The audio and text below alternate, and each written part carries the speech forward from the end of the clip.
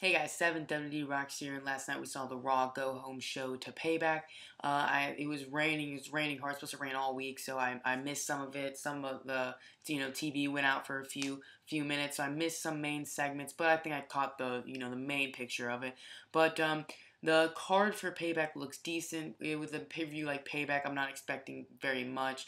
But if you guys can understand this, I think it's a pay-per-view that really could have decent matches on the card, but the matches themselves will just blow us away because I feel like it's a lot of younger guys are getting more opportunities without the WWE Championship match not even being on the card.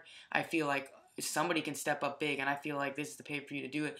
If you want to make your mark in the WWE, I feel like this pay-per-view is the best time to do it. Guys like Cesaro, RVD can do it, Wade Barrett, Sheamus. I know El Torito and Hornswoggle go versing each other in a match. If it's anything like their last match, it'll be awesome. But without the TLC stuff, I don't see how they can do a fun match like the last time. I know Paige versus what's her name, Alicia Fox. She's doing that crazy gimmick, where she's like freaking out after all her matches and like going insane and slapping guys. She gave a guy a wedgie last night and stuff like that. I don't know how I feel about that, but it's interesting to see, I guess, how she does the character. But I don't see her winning the title, so it really doesn't matter. I will do my predictions video whenever you guys want to. Evolution vs. Shield, I know will be good no matter what. It's gonna be no holds barred elimination match. That'll be awesome. John Cena versus Bray Wyatt, with being at Last Man Standing, I feel like this could be the best match out of their three, but I'm not expecting the best match.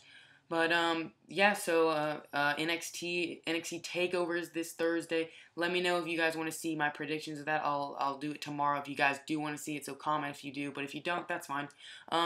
Payback, I'm not, it's not gonna probably be the best pay-per-view, but I feel like some matches could really blow us away that we weren't expecting. But so let me know what you guys think of Payback. I know a lot of good matches there, but Bryan and him not having a WWE Championship match, I don't know how I feel about that. Some matches really, really gonna have to blow me away. But so, like, comment, subscribe, all that good stuff. Let me know what you guys think. I'll do a predictions video this weekend for Payback. And if you want to see an NXT TakeOver predictions video, let me know. Like, comment, subscribe, all that good stuff. And as always, have a nice day. Thank you, guys.